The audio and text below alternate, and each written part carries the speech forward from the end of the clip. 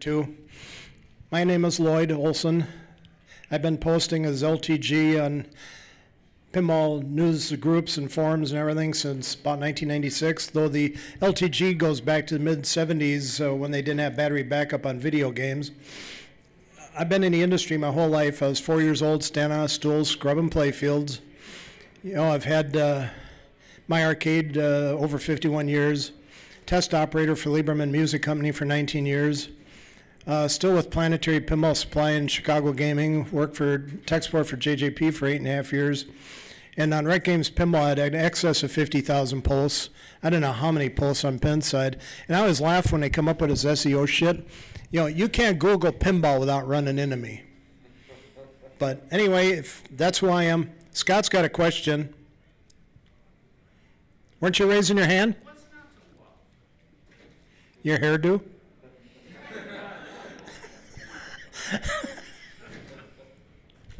So anyway, I usually start with a couple of public service announcements. You're at Expo, you're having a lot of fun, you're going out with your friends drinking. Crash sites do become DUI investigations. You gotta watch that one.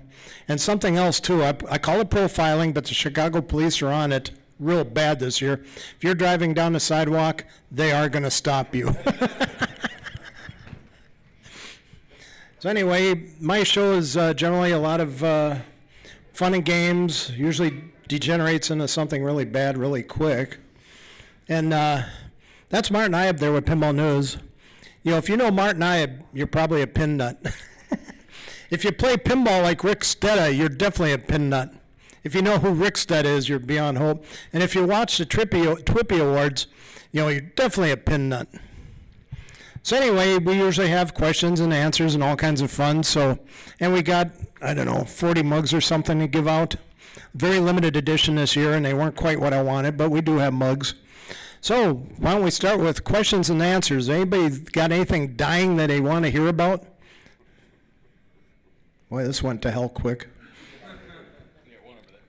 Oh, sorry. Yes, sir. Well, she's 19. She's got a tumor on her chest we can't do anything about. She's at a customer's house right now. Sadly, we're on the downhill slide, obviously. She's still, you know, eating and drinking and going for walks. She sleeps more, and we can still run to the door and bark. Yeah. Still bark for pepperoni. Oh, and yeah, we have pizza, and she gets all Jackson's pepperoni. She will bark for that. We've had to start doing extra pepperoni just so I can get some.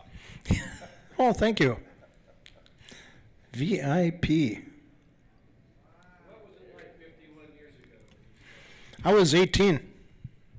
I was young. I was in shape.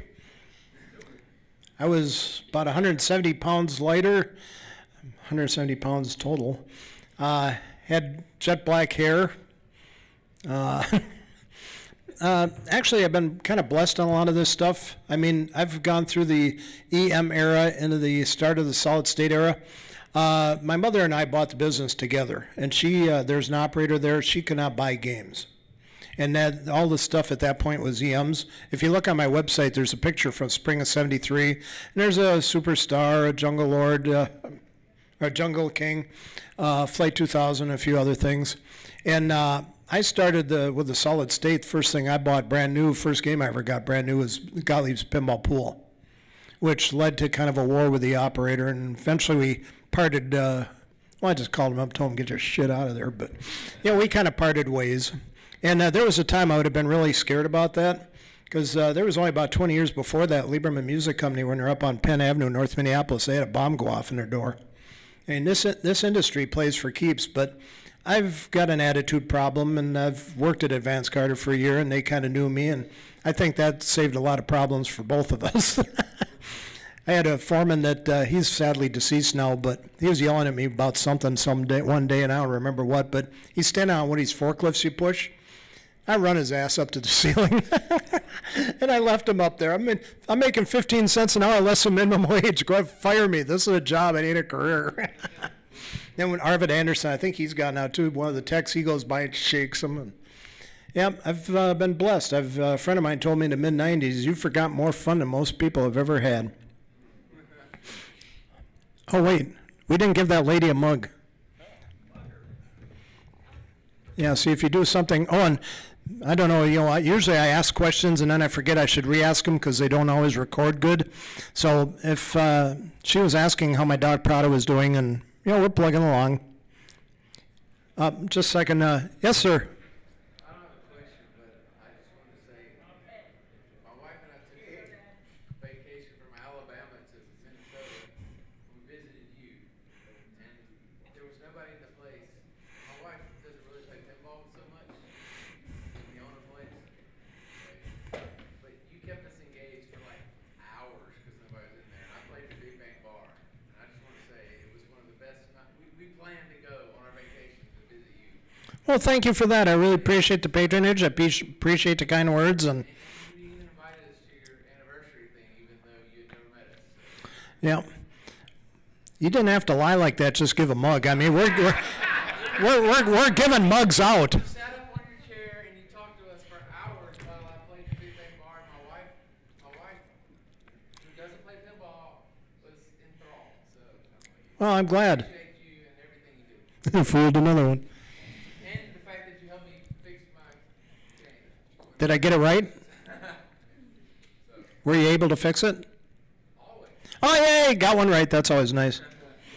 I hate when we blow things up. Yes, sir. Sorry if I missed anybody. I just saw a hand back here at the same time. Yes, sir. So what was the hardest problem or one that stumped you that you just couldn't figure out? Was there any? Well, back in the day when things were great, that would be the game I'd trade. Once in a while you get one that just pisses you off and I got enough to do. I just don't need to grief. We got to get that man a mug. Thank you for all the stuff. You've helped me multiple times too with my game when I was first starting out and didn't know what I was doing. Did I get any of them right? Yay! It's always nice when I get one right. Oh, just a second here. Where are we? I'm sorry, you got all these hands going up now. Oh boy, I don't know where to start. Coy? How many pins are in your arcade at the moment? 22. Soon to be 23. I don't know how I'm going to figure that out yet, but right now 22, and that's probably the most that have been there. It's gone up and down through the years. Like when the video fad was hot in 79, 81, I was probably down to 6 pins, and the same when Williams was going to Pinball 2000. I'm trading games for dog shit, and I didn't want to get stuck with them like when they went from EMs to Solid State. And then, of course, Williams closed. That was really nice of my distributor to tell me that one. Second largest distributor in the world. They knew that division was closing, but did they bother to tell anybody? No. Did you get a mug? Good. Wait 1 second here. I want to get this lady way back there because she wants me to take this vitamin B crap, and I don't even know what it is. It gives you frizzy hair. Look what it did to that poor lady.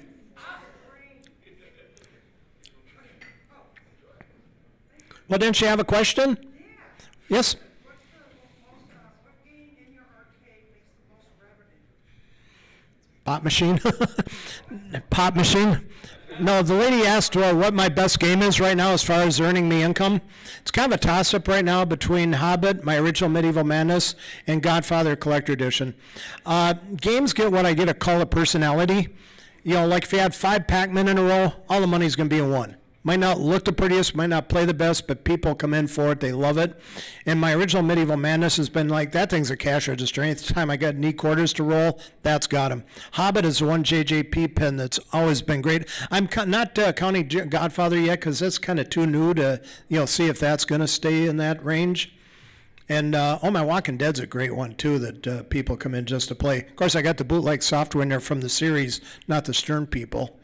So it's a little bit of great, what would I say, aggressive language to be played, but nobody seems to mind. When I had the Bill Paxton pin there, I had a lot of complaints on that game, but nobody has, and a few people complained about Big Bang Bar, but nobody has yet complained about Walking Dead, and that's way worse than anything I ever had. Yes, sir. Oh, just sorry. You answer so many threads on Pinside. How do you even know where the questions are? Well, I generally, I've got ones I responded to, and then I look through new ones. If I'm sitting at work and I'm open and I'm not really busy, there's not a lot I can do when I'm open, well, that's why I'm doing the tech support stuff. Gentleman was asking about how I scan the different threads on pin side and keep up with them, and I mean, there's some people I just ignore. Yeah, you piss me off. You don't need my help. My games work. I don't need you. Yeah, somebody had remarked one time, I think back, I had 320 thumbs down. I think I'm up to 420. And I said, that ain't thumbs down. That's 320 people don't need my help. I don't get paid for this shit. Did we get him a mug? Yes. Oh, good. Yes, sir. I'm sorry, I'm working my way back here. Back in the day, who was a better deal negotiator, you or your mom? Oh, boy. Well, I think depending on what. You know, if we're talking cars, man, she had the guy down at downtown Chevy town running circles. He ended up losing money on a deal. No, Ma was special. She's ornery too. I always thought she was going to be around for forever. You knew right where you stood with her. She had no problem letting you know. And she's hit more people than I ever did, at least so far. Yeah, one of the funny ones, there was, you know, when she had to go to work for my dad for briefly. They were divorced when I was 8 years old. And she went to work in his arcade once on 6th Hennepin. And upstairs in Minneapolis that time, you had to be 18 to play pinball. And there was a tall guy playing pinball. And she went over just out of the blue. And I asked her, how old are you? Well, 17. She's like, you know, I'm sorry, you know, you got to be 18. Yeah, I'll give you your quarter back. He's like, fuck you, bitch. Oh, big mistake. My mom was shorter than me. She had to reach up to get this guy. She clocked him like you wouldn't believe. He went running out of there. About a week later, he was coming up because it was like 32 stairs to get up there. He's coming upstairs, and she looked at him. Don't hit me. Put the fear of God in him. Scott, oh, I'm sorry, just like. I'm sorry? Thank you for your share about rifle sport. Well, my dad, he went to work for an operator when he come home from the war in 45. And, God, I can see that guy playing his name. Guy died young, and him and another guy bought the route out from the widow. And when the freeways went through, you know, like all smaller route operators, they probably had 25 locations. You know, 5, 10 are making the money, 5 you should get rid of. And, well, when the freeways went through, wiped out his best spots. And so that's when he bought the Rifle Sport Arcade that was on 8th and Hennepin. Been there since like the late 40s or something. And then he lost his lease. The Poodle bought the Anthony Hotel and kicked him out in 1970, and he moved it up on 6th and Hennepin. And he was there till he died in September 81. My sister moved it down to 5th and Hennepin and renamed it Pops, and she was there till October 2001, and she closed. Who said that? Where do we start that one? Oh, that was Scott again. You already got a mug. Let's see. Yes, sir. I'm sorry. Yes, sir. What's your question? Have all you mugs? Can I have a mug? You just want a mug? Well, you gotta ask some like really entertaining question. Otherwise, I'm going to be up here telling jokes like, "Why do Italians hate Jehovah's Witnesses?" They hate all witnesses. I had another good joke too, but I'm probably not allowed to say it. Want to give him a mug? Did I hear an accent? Are you from another country? Germany. Oh, Germany. Welcome. We're working our way back. Oh, we got 3, 4 now. Hang on a second, because some of these are getting stale. I'll get over there as quick as I can. The lady in the red, whatever.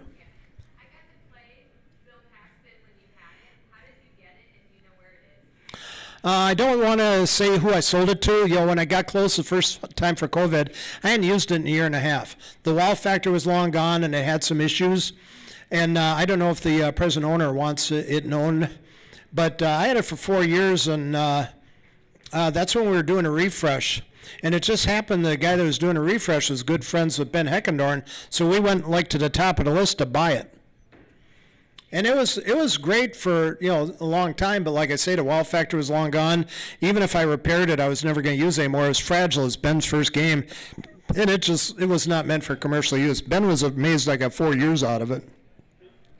And like I say, that game got me more complaints than any other. The speakers were on the side. I even put it over on the side so you couldn't hear it, and people still complain because they had call-outs from a lot of the movies and stuff. You know, it's not like you're going to fall over on their backs or their panties down and their legs in the air. And oh, Jesus. It had some great movie quotes in there. Of course, like I say, my Walking Dead is way worse. You got Negan in there. You see what I did? I just slipped my dick down your throat. And nobody's complained about him yet. I had one typical Saturday. I had a mom and a dad and 2 little kids come in, and mom goes over and hits the start button, and before there's money in it, you bastards! Oh boy, I'm gonna get it now. And she just never said a word. Did we get you a mug? Okay, and I saw one back. Yes, sir. What's the game you get the most questions about on Pinside? Boy, I don't know if I've ever really narrowed that down.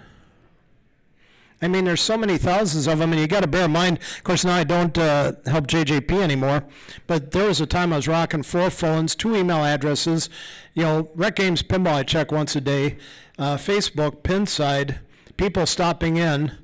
I mean, it'd be hard to just pick one out. You know, I don't think, you know, because most of the manufacturers right now are, you know, building some pretty good crap, and there's not like one that stands out that, oh, God, another one of these.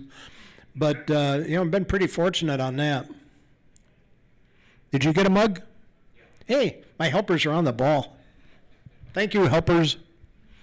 Then I saw, oh, there's that lady, too. I'm sorry, I almost forgot you. No, you. Me? Okay. Do you have any recommendations on how to learn to fix your own machine? Yeah, blow up a lot of crap. Remember, I was 4 years old scrubbing playfields. We didn't have Google. We didn't have PinWiki. We didn't have Pinside. We didn't have Rec Games Pinball. You know, you learn by doing. But how do you really get started? I said you blow up a lot of crap. I'm not great at fixing stuff. I've just blown up more stuff than the average person. There's one day I'm working on Bride of Pinball. I blew up 3 driver boards in a row because I couldn't remember how to plug the damn thing in. 3 of them. I learned by the 4th one. No, and also, you know, like my dad being an operator, you know, I'd be sitting on the floor of his shop, and you know, eventually he left me loose with a soldering iron when I was about 3 years old, and I had a piece of plywood, and I had every relay and stepper unit, everything in the world nailed down, and I had anything that had a lug got a wire. And I had this thing you could not solder any more wire anywheres. And my dad's looking at it, and I'm like, let's plug it in. He went white. So then after that, we actually built something that I could plug in and worked. And, you know, it's just that I've always been around games. I mean, and, you know, something broke, you had to fix it. EMs were the easiest because outside of score reels, everything in that game you can fix with a spot welder. And the thing is, you know, like a lot of people, like I've said, I've run into a lot of people that they just don't have the technical ability. I've spent a half an hour on the phone many times trying to teach somebody how to use a screwdriver. I mean, you know, everybody's gifts are different. I mean, there's like, you know, pinball players that are tournament players, and then there's me that suck. And I mean, it's just everybody's got different skill levels, but, you know, get a cheap game so you don't lose a lot of money, try and get it going, and you'll learn from there. And because you do have a lot of resources at your fingertips. There might be fellow collectors to help you. There might be, like I said, PinWiki and Rec Games Pinball's kind of dead, but, you know, Pinside and Facebook, there's a ton of free help out there, and people that want to help you with your game, and, you know, start with something simple and get it going, and you'll grow from there. That's how Dan started, didn't you?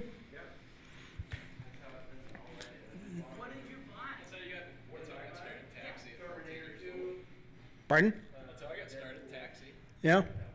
Yeah, Jackson was blowing up stuff when he was 12 years old. My first game was taxi, and he helped me fix it, and that sent me down the rabbit hole. Hang on, Scott. We got a couple of questions over this direction. Otherwise, I'm going to start telling jokes again. We don't want that. Yes, sir. So I was going to ask, have you trained other techs at your location? Oh, God, you couldn't pay me to do that. No.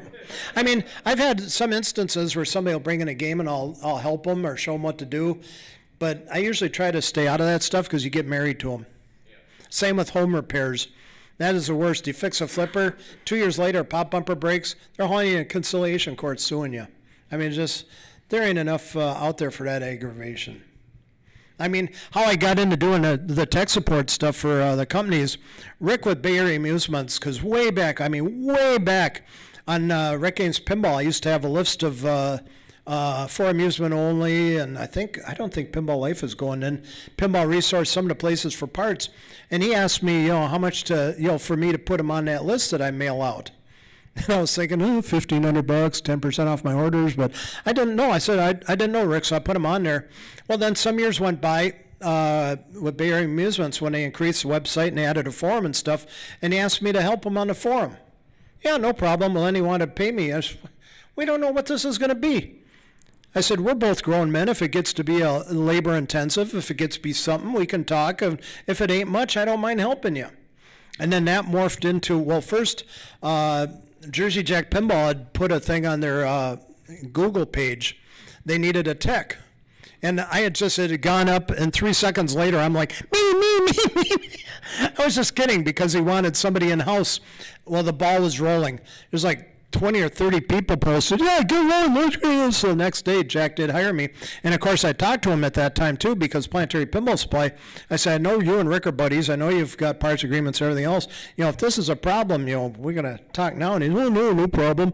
And then, of course, then when Planetary Pinball at Expo, Rick announces Medieval Madness. And then afterwards, him and Doug Duba talked to me and wanted to help him with tech support. I thought, well, now we might have a problem. But at that time, Pinball Sales was a distributor for him. So it was no problems up until more recent times. And so anyway, that's how the progression, you know, how I got into doing tech support stuff.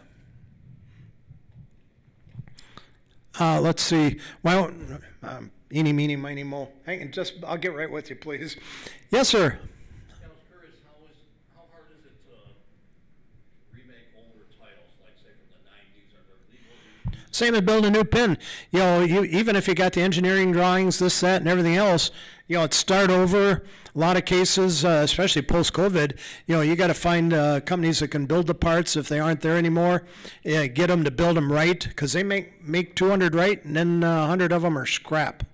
I mean, Chicago Gaming, I know, has gone through a lot of that post-COVID and stuff. And so basically, you know, just because it's an older game, you know, you ain't going to see, you know, Funhouse built for $2,200 anymore. You know, it would be up in the same level as everything else, because just about everything in there is going to have to be re-engineered and made and worked on and brought up to speed. And it's a process. Might be 1%, 2% easier or something because you got some stuff. But it's going to be like from the ground up. Every decade has brought new changes in technology. Yep. And then this gentleman, yes, sir. Do you have a recommendation for someone to repair boards, best board repairs? Two I like, Beauregard. You know, he's running around here somewhere, Rob Anthony. And then on pin side, Chris Hibbler. He posts just as that one word, Chris Hibbler. They're top of the line. And God, I can't think of that. There's one other guy, too. He's from England, and he moved here. Yeah, pardon? Clyde. Yeah, Clyde's a great resource, too, for board repair. Yeah, there's others that come and go and stuff, but it seems like locally there's only two guys I recommend for fixing home games. There's what I call pinball jockeys, but there's only two that I would recommend. Yes, sir.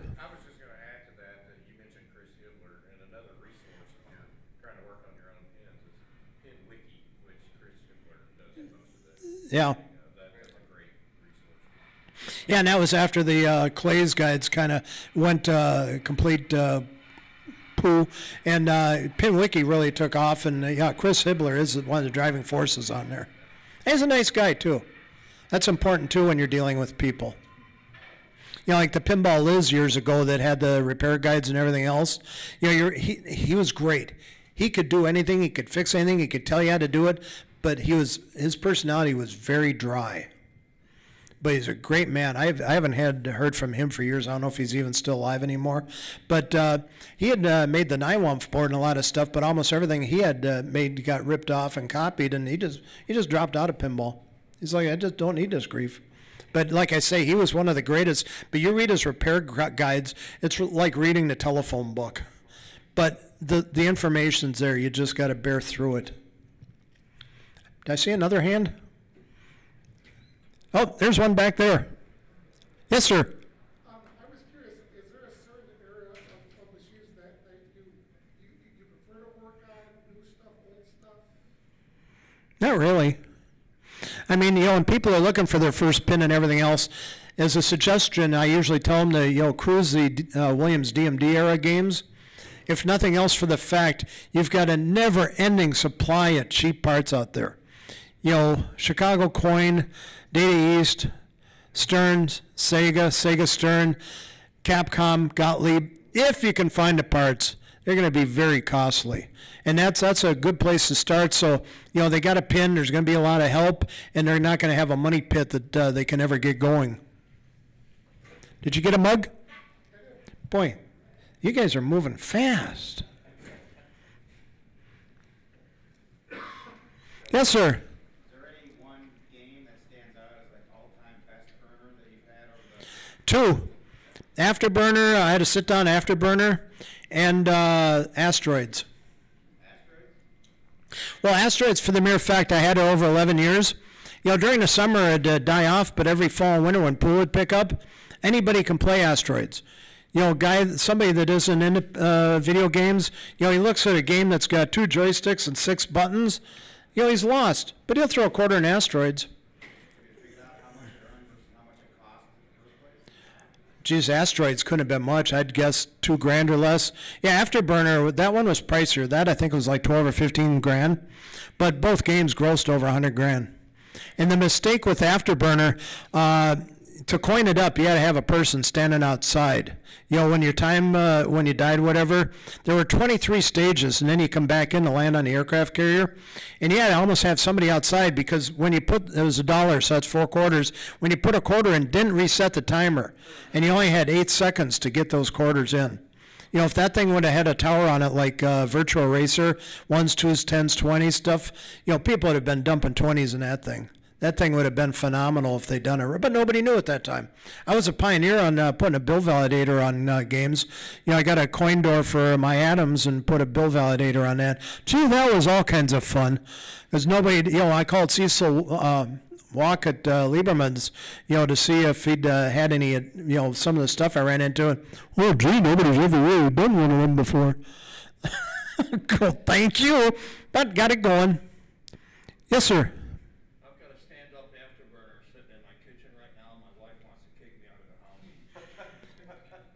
You don't like her that much, do you? I gotta make a decision. Yeah, we're gonna miss her. Decision's made. Just tell her, honey, you gotta go. There's this asshole last night by the name of Lloyd. He said, you gotta go. You're out of here. Hit the bricks and don't come back no more, no more. Yes, sir. What are your thoughts on the PIN 2000 platform and maybe reviving one that's got a, you know, dead CPU? Best thing, talk to Rob Anthony. I don't know if he really does that anymore, but at one point he was the king of that stuff. And, you know, it's a shame, you know, Neil and Castro and company, they're shutting that division down no matter what. They shut down everything. You know, Midway, touchscreen games, advanced, I mean, they just, you know, they were going to gambling. And they, of course, they didn't tell anybody, but, you know, Pinball 2000, when it came out, was not popular with the pinball people. But the non-pinball people were dumping money in them.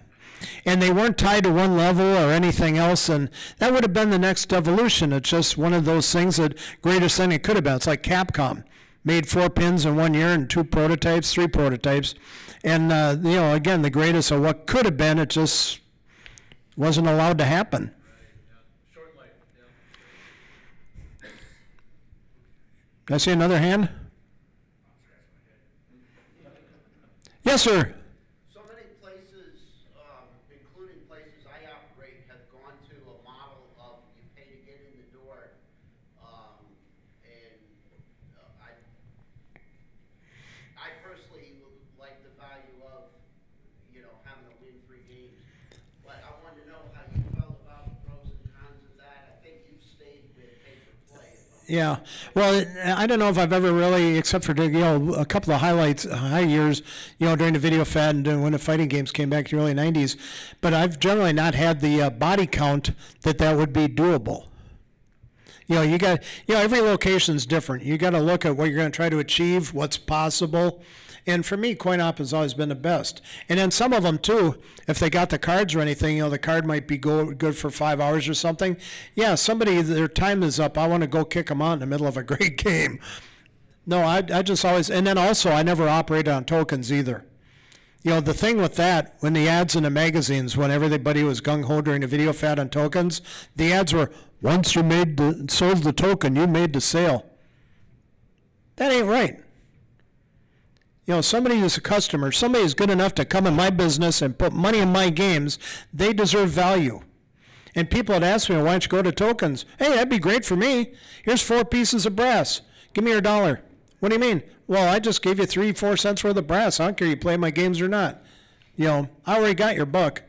And to me, it might not be dishonest, but it just ain't the way to treat people. And but like I say on the pay-per play and everything else, some places it's a great idea. You know, for my location, it's just I don't think it would ever work, and I'm not going to try. I got enough problems without chasing bankruptcy again. More questions? Otherwise, you're going to have to go back to jokes. We don't want that. Yes, sir. I really like the Pinball 2000 and the whole 3D effect. How come no other company has followed up on something in that area? Well, a lot of people, I mean, it's like I say, you know, at that time, the pinball people weren't real wild about it, but the non-pinball people dumped money in it. But I think with Williams closing, kind of, you know, like made it a black sheep, you know, where a lot of other manufacturers and stuff is, you know, this ain't the way to go. You know, like when Jack did Wizard of Oz, you know, like Lyman Sheets told me one time, we were talking at Midwest Gaming Classic a few years back, and, you know, he was point blank, Stern was not building what Jack could sell his customers. And Jack, you know, really, I mean, Gary Stern, I mean, to me, this is a great man. He won the greatest ever in pinball.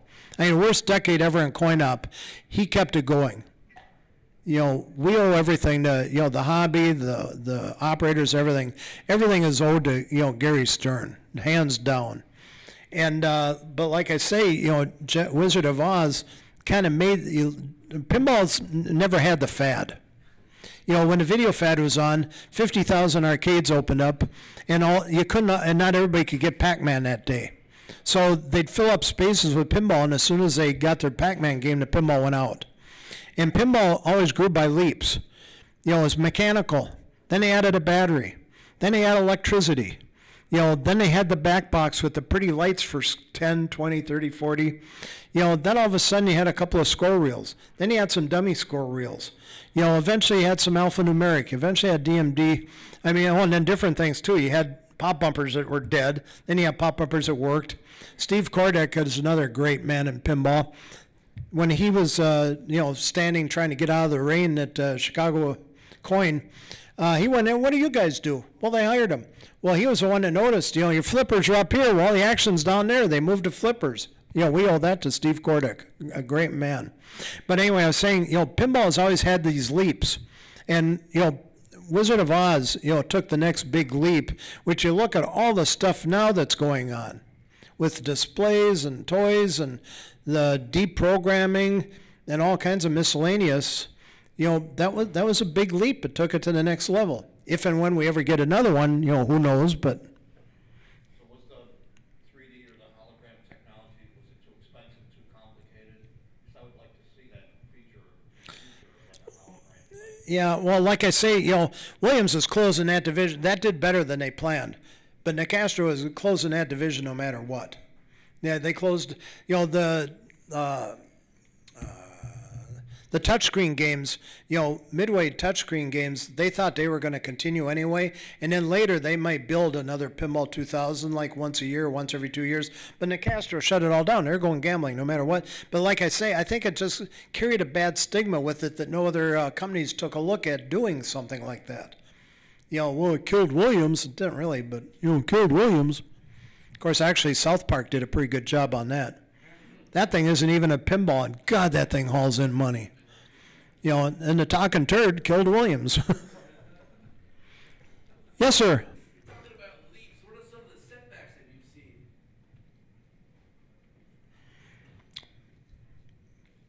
Well, I don't know if I've ever really seen a step back. I mean, you know, people bemoan change that, you know, because they're not used to stuff. But, you know, generally they either quit or they adapt to it. I saw another hand here, too. Oh, there it is. Yes, sir. Yeah, just curious. The new games have a lot of surface mount components. Don't be scared. Are you someone who advocates desoldering those, or is it basically replacing? Well, it's just a new technology you got to learn. You know, it's something new. A lot of people, oh my God, this guy's falling, this guy's falling. Well, you need a little bit different equipment. You need to learn a different skill set. They are repairable. You just got to know what you're doing or have somebody that can do it. You're late. Sorry, Lloyd. Okay, that's okay. All right.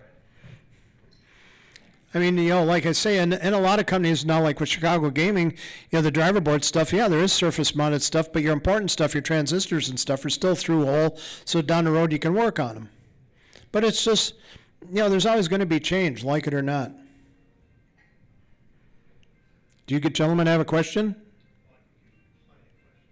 What? I said I could ask you plenty of questions. Well, that's the only way you get a mug. Hey, do we have any mugs left? Oh, okay. Yes, sir. So what's your favorite game in the last century? Pinball or video game? Video game. Wizard of War. That game cheated. That was the worst game ever. You know, it was one of the old shooters, and when you shot, you only had one bullet at a time. And until it hit something or hit a wall, you didn't have another bullet. When you fired, you don't know if it's going out your gun, out your back, out your feet, or out your head. And I just love that game. It was just fun. You know, when you run out the tunnel here, you could come out the tunnel there. Not always, you might come out somewhere else. Then you got to find out where your guy went. And I just love, I used to kill people at that game. I just love that thing. I don't know why. Because, you know, most video games I suck at, but for some reason I could play that damn thing. More fun as a two-player game. Yep. Except for, I'd usually be the left player, and my buddy Terry, whenever he'd pop out, it'd be like ringing the dinner bell. All the monsters would just run ass for him.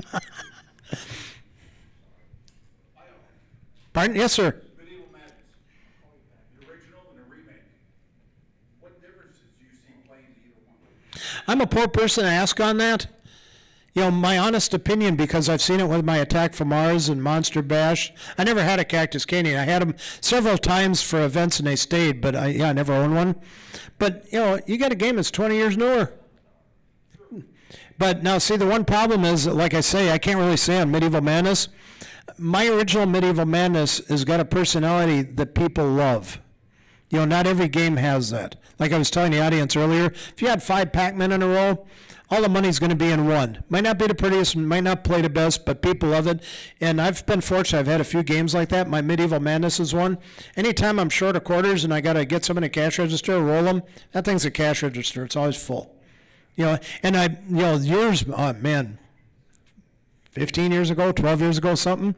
Yeah, probably 15 years ago when Bill Davis was clear coating playfields. I was down to bare wood and stuff in a lot of spots. And I pulled the playfield out of there and I sent it down to Bill Davis to get it touched up and clear coated.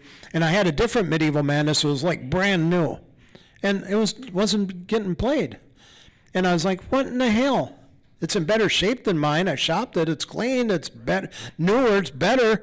And innocently, one of my players was like, oh, gee, Lloyd, yours played so much better. Oh, man, I'd have run it down to bare wood if I'd have known that. Well, when I got it back out the playfield, I got it back up, got it on the floor, money went back up on it.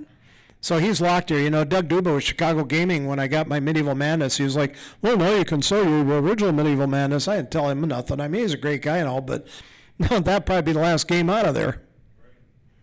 But then, like when I got my remake Attack from Mars, that took over what Attack from Mars was doing. So Attack from Mars became sellable for. Then when I got my AC/DC Lucy Vault.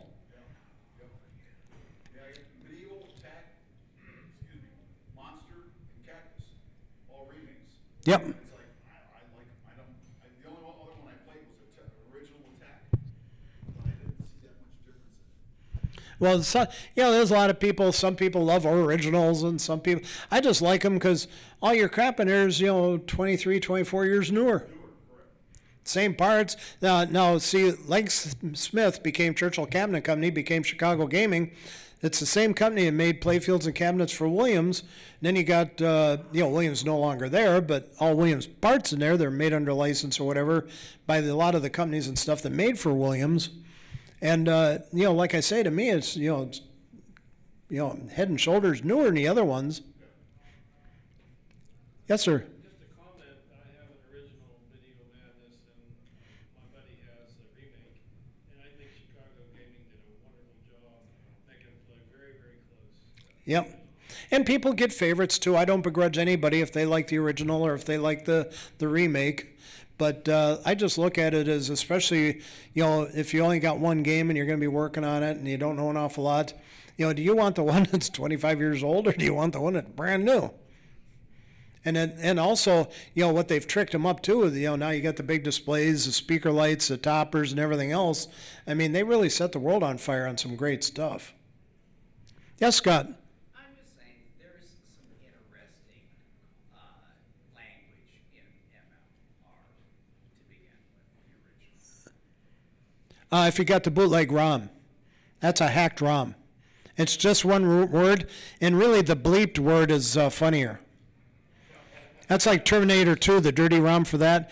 It's got to be free play only, and once every 20 games you get one dirty word. Yeah, that's worthwhile.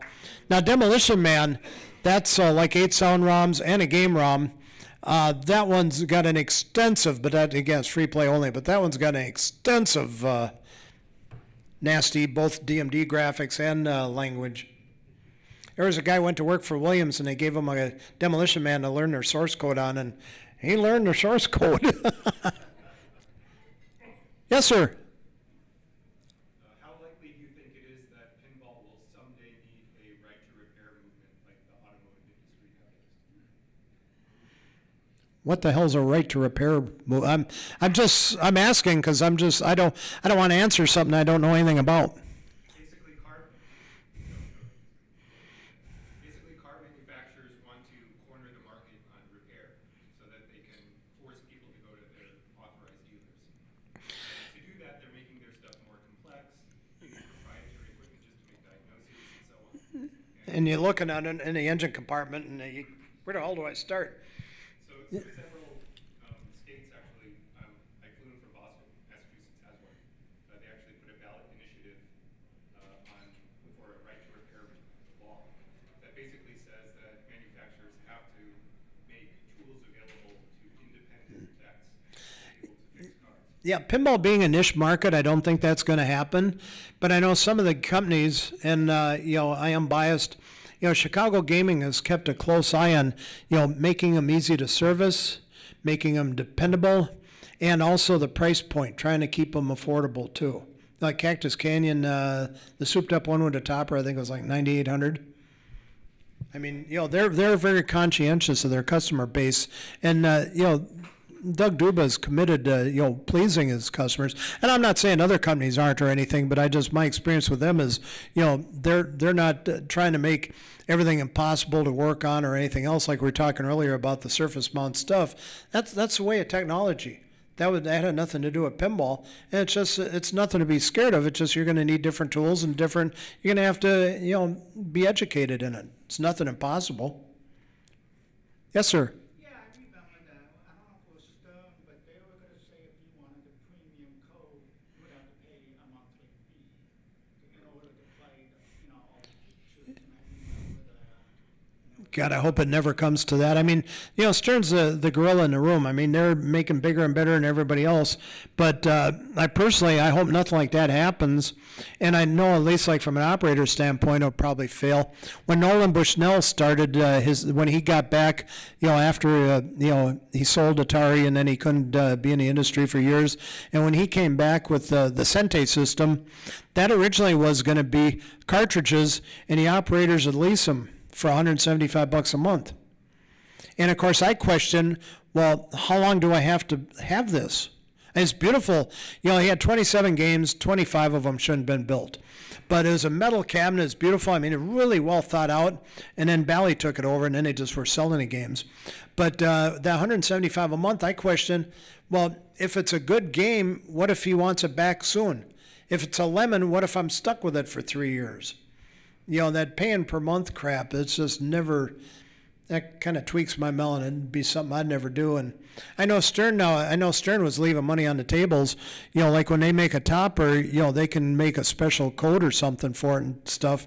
But, you know, if there'd be a monthly fee, I don't know if that'd ever wash or not. No, I should remember that. You know, when he mentioned, I remember there was big talk about doing that. You know, a lot of us were like, I'm not paying $120 $280 to use it to play my game. Yeah, well, they kick around a lot of ideas, and probably 75% of them never hit fruition. But that one would probably be a disaster. That'd be a good way of driving all your customers to some other manufacturer. Yes, sir. Your experience in the last 20 years, what's been the worst maintenance nightmare of a game you've had?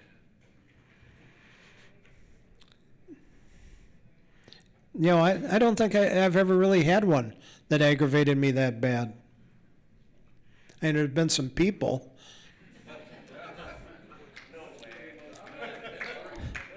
Well, like one about 20 years ago, I had a good customer, is younger, and his sister came in with an XL's Angel guy. And this guy was easily 6'6", 280 pounds, not an ounce of fat, just got out of jail for manslaughter. He'd been locked up for 10 years. And there's no such thing as an ex-Hell's Angel. And this guy had had a gallon of wine before he even hit my door. Well, he's shooting pool, and he takes a cube of chalk, and he crushed it in his bare hand. He got mad. And then I started having some ladies in there, and his language was getting a little bit, and I went over, I said, you got to clean it up a bit. Fuck you! No problem. And there was two ladies there. They asked me the next day, why don't you do something with him? This guy gets a speeding ticket. He's going to jail for life. What could I do with this mountain? I said, look around you. There is not anything in here worth dying for. I was just glad I wasn't married and had a wife there at that time. I'd be taking a beating of my life, and he'd probably kill me too. But, people like that kind of upset me a little. Thank God he never came back. Yes, sir. There's this year at the show, there's a company called Turner Pinball, and they've got a shallow case cabinet in polycarbonate instead of a glass top, and you were kind of talking about innovations and, in pinball and things like that. And I don't know if you've seen it or not, but I was just... Yeah, I didn't know I had the glass top, but nothing new under the sun. Paypair was doing that 20, 30 years ago.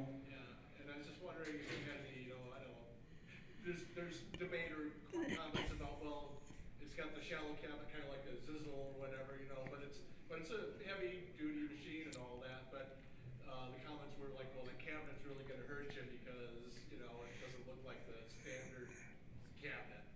And I don't know if you haven't seen it. Probably. Yeah, I've seen it. I don't really have an opinion on it because I just don't. It's like when Multimorphic started out, they weren't going to do a back box. Oh, then they learned real quick that, everybody wants a back box because they're used to them. They never used to have them, but we got them now. So, anytime you take something away, people think you're jipping them, and that can come back to bite you. Yeah, sometimes change is just hard to accept or, adopt. Yep.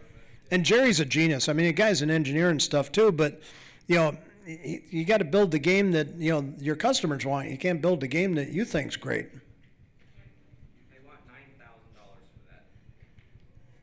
The Turner thing? Well, let's see. About 11 grand. Let's see, $2,000 more. You get yourself a nice.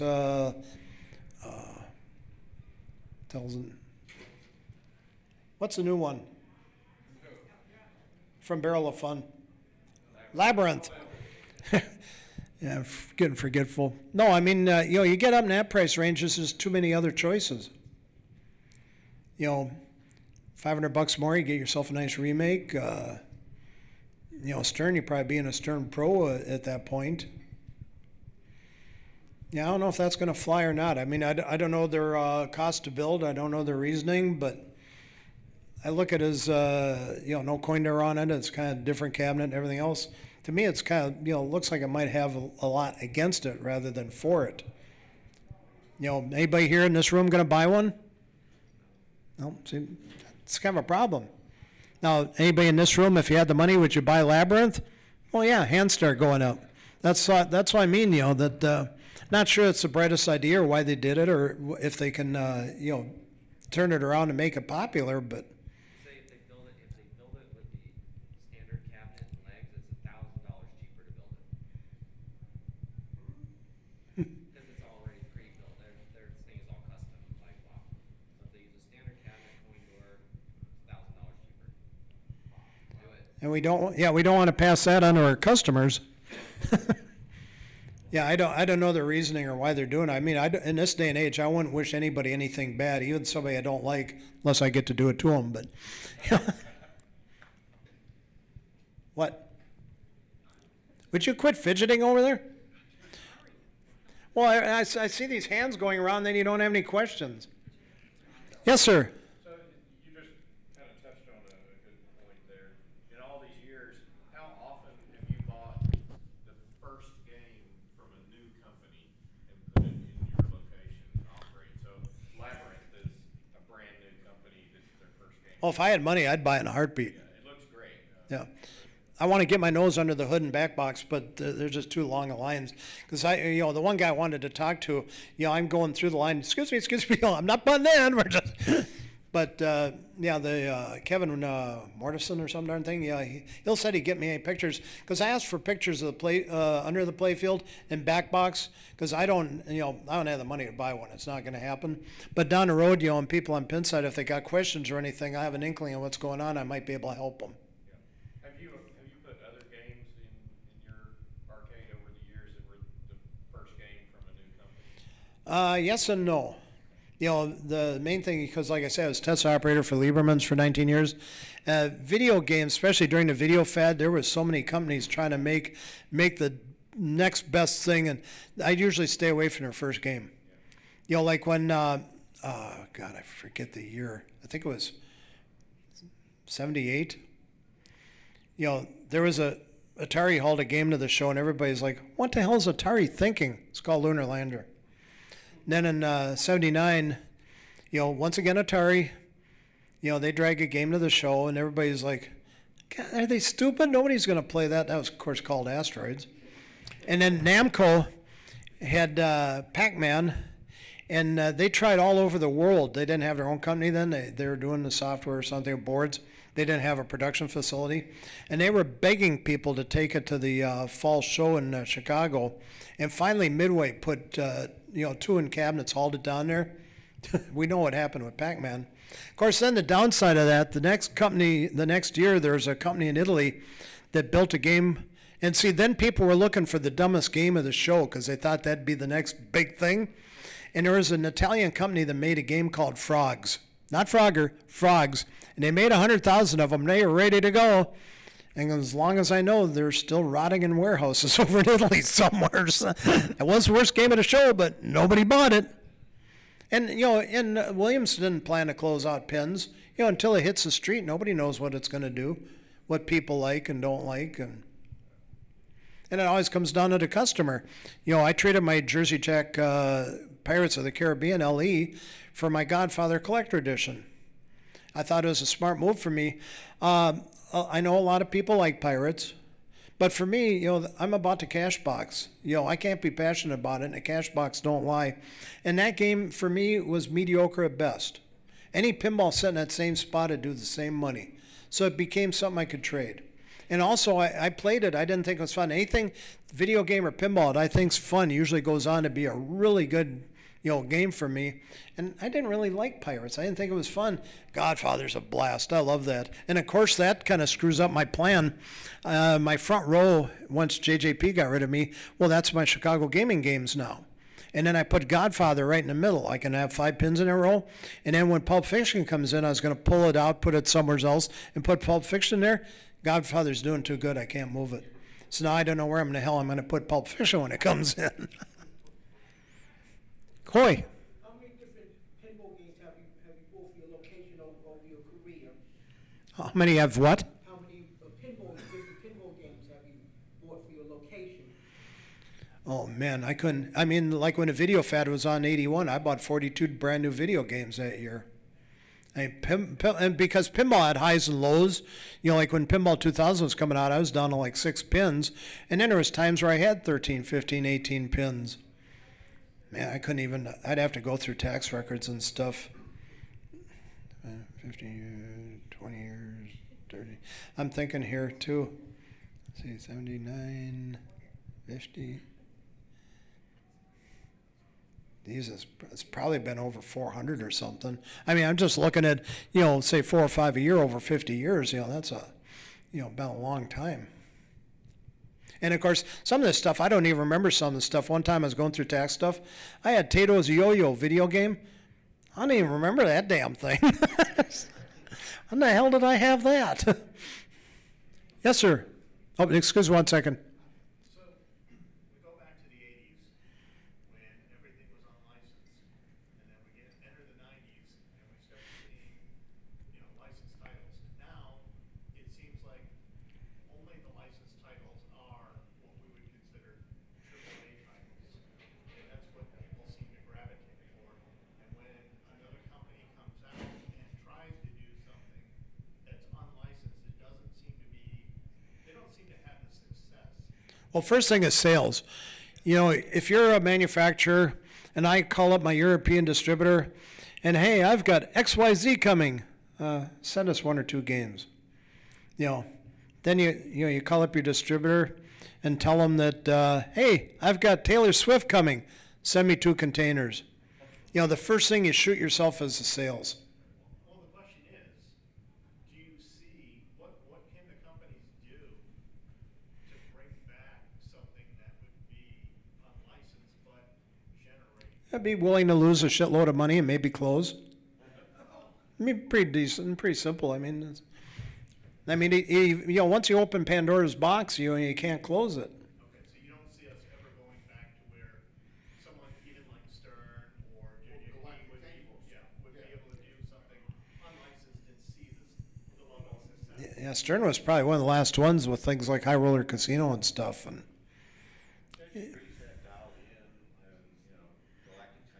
yeah, but a lot of that was due to Pat Lawler. They in order to entice Pat to come in and build a game. And when I was out there for training, I walked in on a license meeting. I'm like, oops, sorry. And they wanted Pat to do it, and Pat wouldn't do a license. And he gave them 2 proposals. They moved forward on one, and it became dialed in. But that was all, in order to get Pat back in the game, because otherwise he would have never built another pinball machine.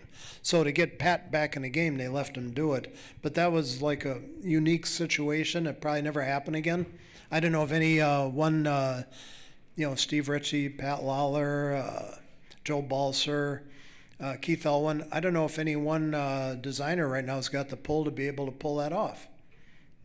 Here's the titles, you build that one, whether we like it or not. Sometimes I wish things were different. And of course, some of them, I don't know, maybe one way around it to do, like Medieval Madness was a blatant rip-off of Monty Python Holy Grail. Attack from Mars was a blatant rip-off of Mars Attacks. Maybe if you could do something creative that way. But I just don't see it happening because, the market's tough enough and it's probably going to get tougher. I don't know anybody wants to risk it.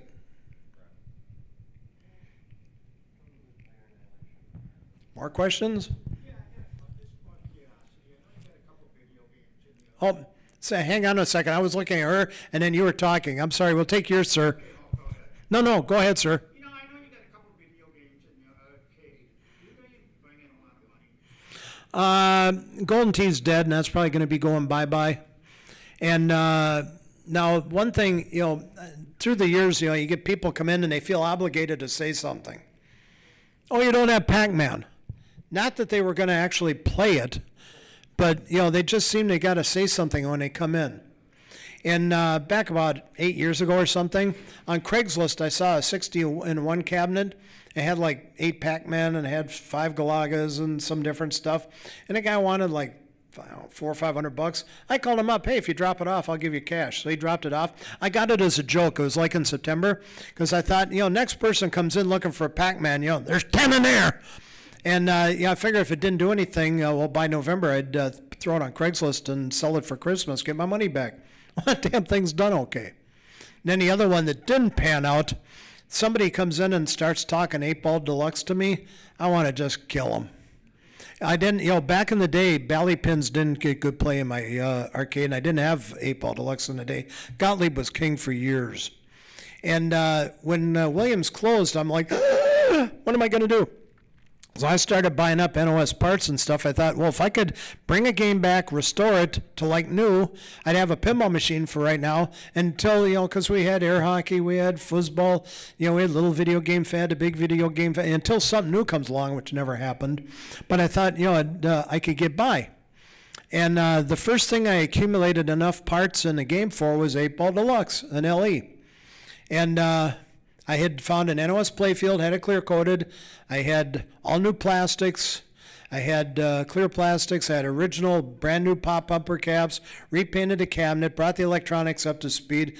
I mean, besides the cost of the game, I had over $5,000 in this project. This was before all the repro parts, everything.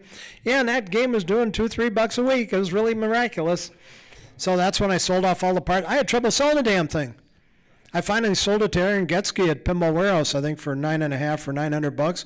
And of course, people too are like, "Well, if you're going to sell it, I would have bought it." Hey, must miss a for sale sign on it for 6 months. Oh man, what a bloodbath! But you try stuff. I mean, it's like, you know, in the mid 2000s there, before the economy turned, I tried bringing back some of the classic video games because I thought, well, as a quarter banger, kids might play them, and another reason for people to stop in. And I was told they'd take in money for a day or two on stand, and that's exactly what happened. I had a nice Wizard of War, I had a Mint Bubbles and a Mint Satan's Hollow, and they were supposedly, 2 of them come from a major collector in Chicago, top-of-the-line guy. You had to recap the monitors, rebuild the power supplies. I'm like, this is the top-of-the-line video game guy. What the hell do the bad ones look like? You know, playing at home once in a while is a whole lot different than 12 hours a day and 7 days a week. But that was a total bloodbath. I mean, I was happy to see him go, but it was worth trying. You know, you try stuff, it just didn't pan out. It's like for a long time, I was selling pinball parts because I thought, well, if somebody needed something in a hurry or didn't want to pay shipping on one part, well, if they come in, they probably play a few games and something and get their part. And that never materialized either, so I pretty much quit selling that. Now, if somebody comes in and if they need something, if I got spares, I might help them, but, you know, that's not a guarantee because I'm not going to run my supply down and I got to order parts and pay sales tax and shipping and stuff. We had another one I thought that I missed. Did you have another one back there? No, the other guy's sitting there. I'm going to make one up. Uh-oh. Oh, shit. Jackson, Dan, blocker. Wait, Lloyd, you know her? Yeah. I think it's funny after we let her through. Yeah. Have a barrel of monkey fun. Oh, thank you. What the hell's that? Barrel monkeys, you know the monkey game. Oh, little monkeys. Oh, you've seen my YouTube channel with all the monkey videos. Yeah, anybody that's ever checked out my YouTube channel, besides some of the Chicago gaming tech stuff, there's the monkey videos too. If you ever want to waste 10, 15 seconds of your life and never get it back, some of those are pretty good.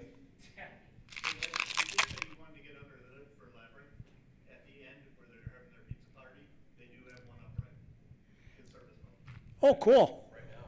Oh, geez, I forgot. I should have probably, even though it kind of raped my seminar, they're having that pizza party over there at 9:30 if anybody wants to go running out of here. And I promise I might not make fun of you. And That's why we were late. oh, cool. Past 9:30, Lloyd. Oh. Yeah, help at these seminars is tough. You know, the first one I ever gave, I had Andrew Barney and 3 other guys, and they want to know, what do we do? And I was like, you stand like linebackers. You get in front of the podium, and when the crowd rushes the stage, you hold them off so I can get the hell out of here. Yeah, we were talking about some of the other great things, too. The movie, it's a short movie, 15 minutes, about the Donut Girl. I don't know if anybody's ever seen it. You know, a guy gets mad and smashes a Attack from Mars back glass. We world premiered that at Expo some years ago. And that Expo, that was just bizarre. I'd brought in beer, which got locked in a room. They had a separate room where they were having the heads of the shows and stuff would get together and compare notes so that they wouldn't, you know, conflict with the dates of other shows. And my beer was in there. So finally, Rob Burke set my beer out in the hall. It wasn't my beer anymore. Somebody stole my good beer, and this was like lesser beer. But we needed beer, so we hauled it in. Got it nice, and everything's all cool. Then we started showing the movie, and a projector broke. Well, first the projector was in that room too, but we were able to get the projector. Well, of course, that breaks. So then we were able to find another projector.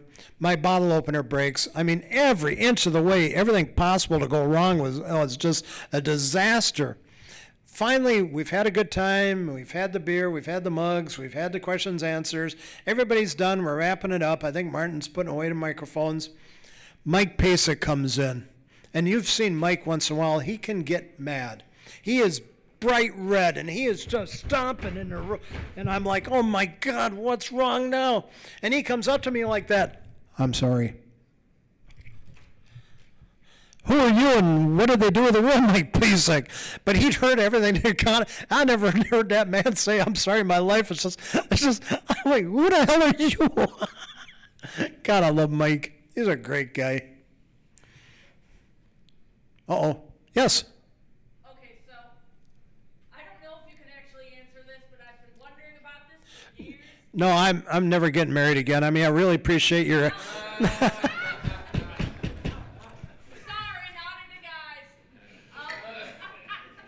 Well, you know, down deep inside, I am a lesbian. I love women. And I'm sorry, I didn't mean to, go down that path, but. Anyway, so when me and my sister were kids, basically. Wait 1 second. Do you have a close friend or a wife or a mate or anything? Kind of. Ooh, can we have a threesome? Hey, you started this shit, not me. Fair enough.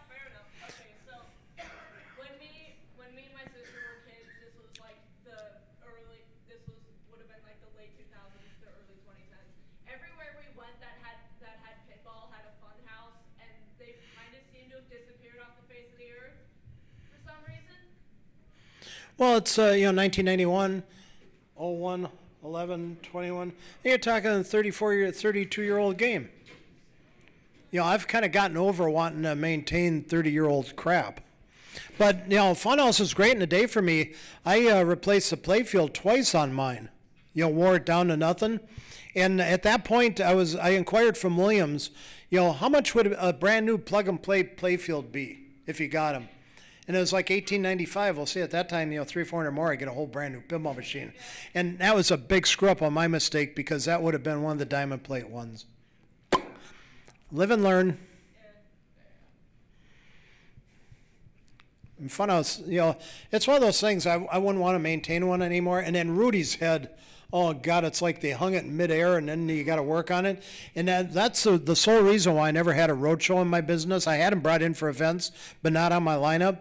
Not bad enough you got one Rudy head, you got two Rudy heads. You got Red and Ted, and you got to pull Ted out of there to work on Red. Yeah, I need this grief. It was great. And, of course, you got to bear in mind, too, this stuff was built to be used for 3-4 years and junked. They weren't building it for 20 years later, and then you got to work on this stuff and figure out what's wrong and find the parts, and which now there is more available now than ever before. But, hey, did we get Joe and Kevin mugs?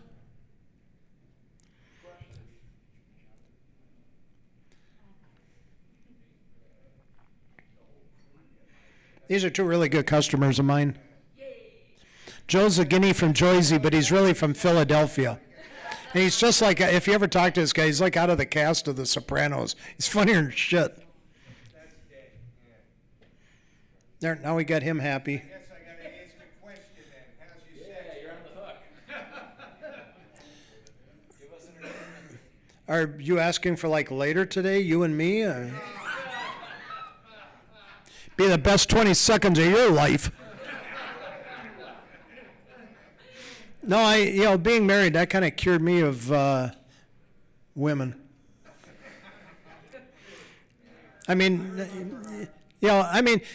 Just because she had a fiance last 2 years of my marriage I didn't know about and bled me dry money-wise, doesn't mean and truthfully, I wouldn't mind having somebody in my life again. The problem is, only one time in my life, I ever let somebody get close to me. We ain't doing that one again.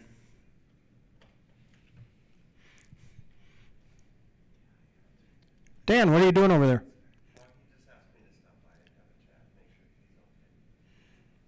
Are you okay, Scott? No, I'm glad you're okay.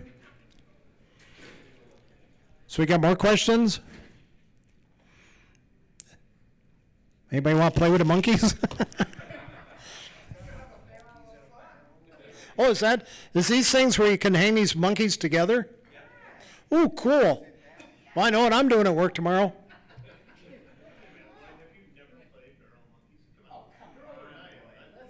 I've worked my whole life. I was 4 years old scrubbing playfields. I didn't have a kidhood. That's what the one thing I swore, the reason I got married, I'm the last of my bloodline and I wanted to have a kid, but the one thing I swore is I ever have a kid, he's having a kidhood. You know, he ain't working until if he, is old enough and wants to go get a job or something, but he's going to have a kidhood.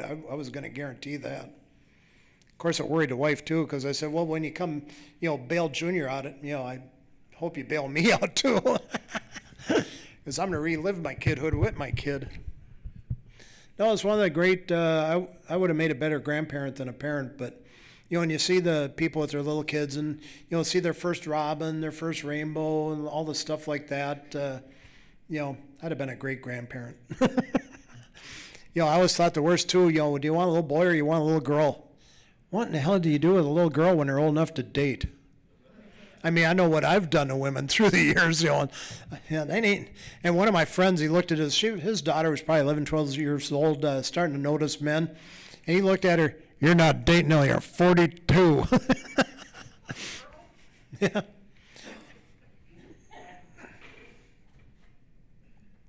We got mugs left? We have 8 mugs left. Anybody not get a mug and too embarrassed to ask a question?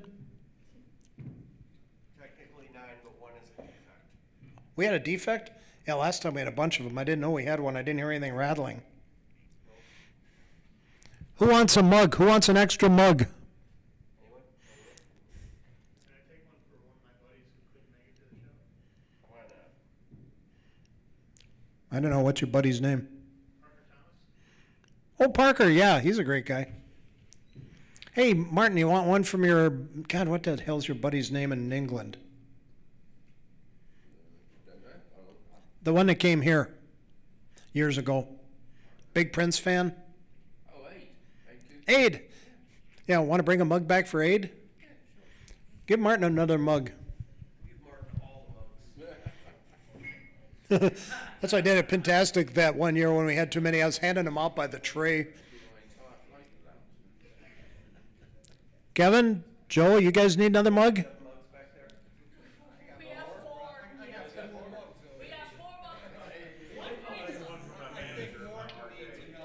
Okay. We don't want to have to drag this stuff home.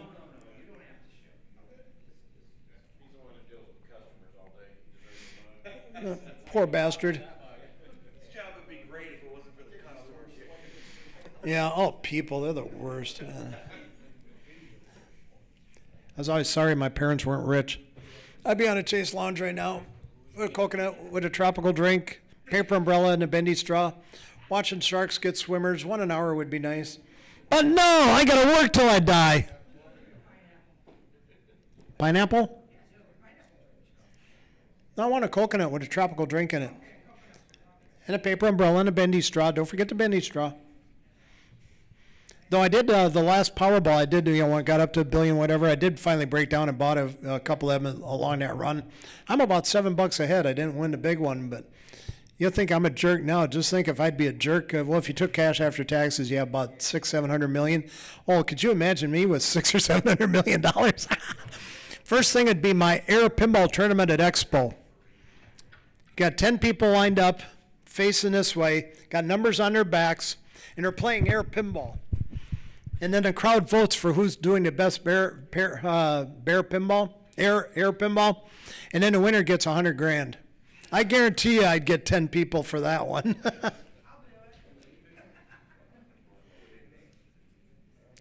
You guys leaving? Hey. Oh man, hurry up. Yeah, in case they throw everybody out at midnight, get going. Hey, thanks for coming, guys. Hope you have a nice evening.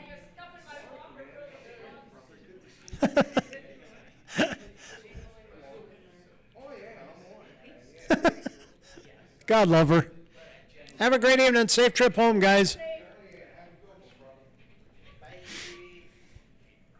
Uh-oh. Jackson's got more beer. Hey, more alcohol. Huh? More alcohol, more better.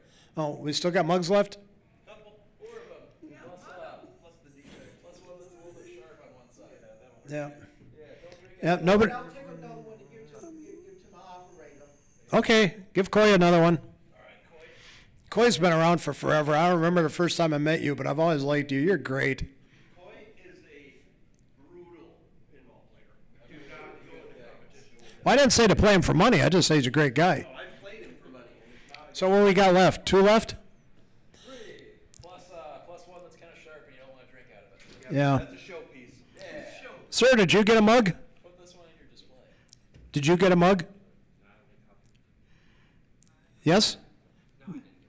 Whoa! No, you're not. Nobody's leaving here until we're out of mugs. So how was the climate change in Minneapolis affected you much?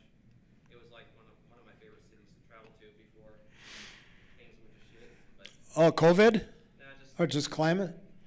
people get crazy up there. Like you can't be out in downtown Minneapolis past. I'm thinking weather.